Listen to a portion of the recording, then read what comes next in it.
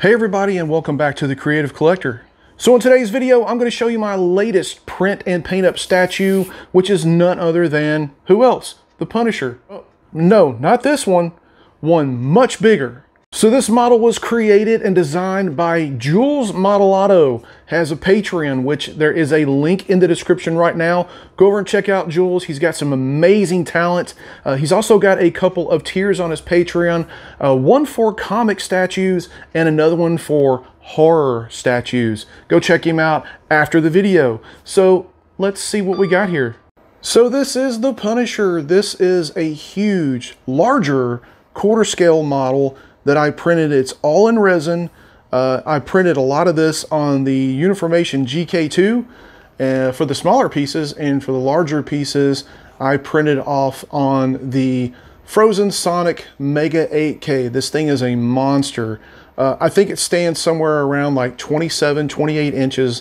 As you can see, this is my hand up here, so you can kind of gather the size of this. So we're going to take a look at this, tell you about some of the things that I did on it, and then I'm going to show you a couple of pretty cool weathering techniques you may already know about, but for those of you who don't, maybe you can pick something up on this to weather your next model. As you can see, this model is very, very cool. It's got the bullet band on here, the huge gun right here, and this itty bitty tiny knife. This thing is massive for a statue here, and obviously he's been cutting up on some people. So also I've done just a basic black on the suit.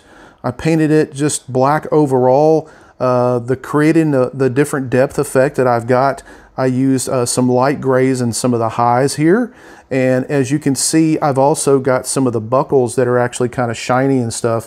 All I did was, after I got done, I just went and put a gloss texture on there, or gloss paint on there, if you will. And just to create a little bit of contrast to it. And the same thing with the pouches here. All I did was I just used like a leather brown just to dry brush over those areas. And this thing is really neat. Look at all the textures and stuff in there. You can see all like the shrapnel and just the textures and stuff and the straps and everything. Jules did one hell of a job on this model. And this is just amazing how it turned out. He is like sliding down this big piece of metal here. I'm not sure exactly what it is, but it looks cool. And there's a tire right here, a tire and a rim.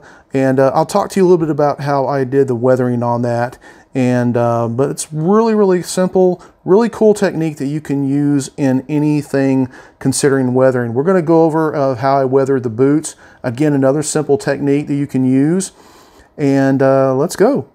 So for the skin tones, I mixed up my own skin tones pretty much like I always do. If you're needing to learn how to mix up your own skin tones, check out one of the videos up in the corner now. There's actually a couple that I've done to show you how to mix up skin tones. Okay, so for the rust effects, what I used, these two colors right here from Vallejo. I used the Special Effects Corrosion and the Rust from the Game Effects. These right here work really good when you're doing any kind of weathering whatsoever. So you can put it on however thick you want. What you want to do is just take an old brush right here, and you're just going to dabble it a little bit. You're not going to get any of it out. You're just going to kind of dabble it. And then what you're going to do is you're going to take your airbrush, or if you don't have an airbrush, you can take like compressed air or something like that. And all you're going to do is just hold it back from it and just splatter it like this. And then you kind of get that splatter effect all up on there. And just keep doing this over and over. If you want it heavy in some areas, you're going to go heavier. But you're not going to actually spray stuff out of your airbrush. You're just wanting to use this as an air source. So again, if you have like canned air, I don't recommend blowing on it with your mouth because you're not going to get that same effect. But yeah, you're just going to put it on there like so. You just keep doing that on there until you're satisfied with how much you got on there. And as far as like the little rustical things right here, all I do is I just take that same rust and I just kind of, you know, bring it down a little bit like it's kind of running a little bit. You just kind of do some of the edging right here. And yeah, so it just gives it a really neat effect. And then on the light rust, I'm going to go ahead and add thinner to this. I'm going to thin it down pretty good and just get it real watery. I'm not going to use water when you do this, water tends to bead up and it doesn't really show any of the pigment. Once it dries, it kind of is transparent a little bit. So with this, all I'm going to do is, again, I'm just going to go back and do some of that. And then if it's really pooled up there, you can take and spray some of that and make it look like it's kind of running off, like so. Kind of make it look like it's running all over the places. And if it's too much, you can take a Q-tip and just kind of dab it away a little bit. But usually the light color, I just put over the dark color, and it gives it a really nice contrast. Okay, so when it comes to the boots, it's very, very simple, very straightforward. I'm going to use this dirt color right here. You can use whatever kind of brown that you want to get the ideal color that you're looking for. I used a light color because it shows up better on the black. And all I'm going to do is I'm going to get one of these really porous sponges right here. And sometimes I like break them into half or whatever because I want to get an uneven texture on it, an uneven surface, I should say. And all I'm going to do is I'm just going to kind of dabble it into the paint a little bit, maybe sponge it out so a little bit, and then just kind of put it on there like so, like on the boots or anywhere you want to see any kind of dirt show up. Very simple effect, but very effective.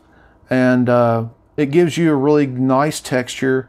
And then again, you can add however much you want onto there, you know. And then, like I said, if you want to do like some type of scratching, like dirt scratching or something, all you gotta do is just, you know, like so. And then there you go. So very simple, very effective type of weathering. So for the rock base, all I did was I took and I painted a dark gray over everything. And then I actually went in and put a nice black wash over everything. And then I basically wiped a lot of that away. Just be careful, don't wipe too hard because you can actually wipe some of the paint off. And then after that, I just went back and I added some of the dirt like I just showed you, like in some of the areas that you see that are discolored and everything. And you can use that airbrush if you want. You can take and just flick the paint with a brush on there and kind of dab it back on there a little bit. And then I just dry brushed a nice light slate gray over all this. And on some of the highlights, again, a little bit of even a lighter gray to bring some of that out, to make it stand out a little bit. And the tire is just a basic black, just painted it black.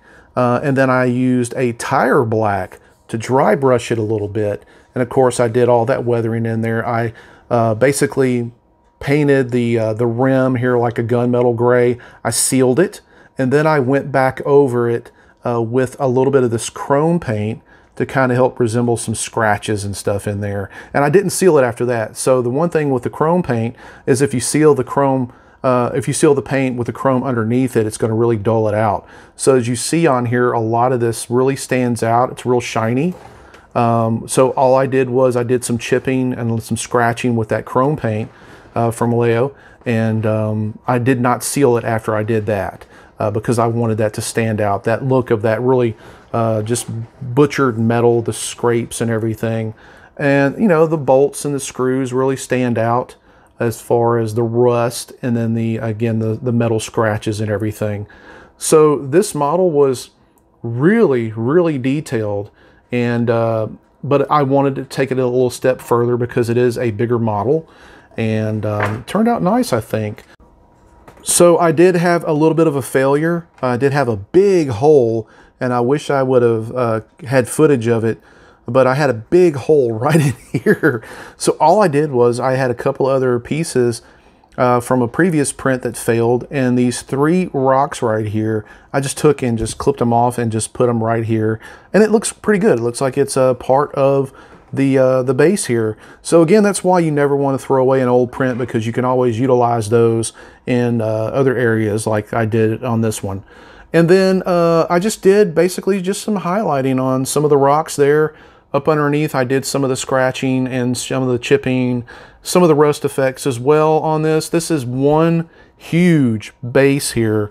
And I actually printed this base on the Sonic Mega 8K, and it's spliced here and then spliced another part up right in here, which you really can't see because I did the seam work right there. It turned out okay. But this is like 3, maybe 4 pieces right here on this base. And to show you how big this thing is, it's friggin' tall. And then again, the clothes are very simple. It was black. Shin guards I did in a gunmetal gray, and then I did a black wash over them, and then again I did some of the chrome chipping and then some of the dirt speckling on there like I just showed you. Again, little accents that can really make your statue pop. Like for these tabs right here on the shoes, I just added just a clear gloss on it. The same thing that I did here on the buckles. I just added a clear gloss over the black, and it kind of makes it stand out pretty neat. Kind of gives it a little bit of dimension, really makes it pop a little bit for some of these areas to stand out. And Jules even did like some of the little, if you could see it right there, the little button with the skull on it. It's pretty cool, just another added touch that he did.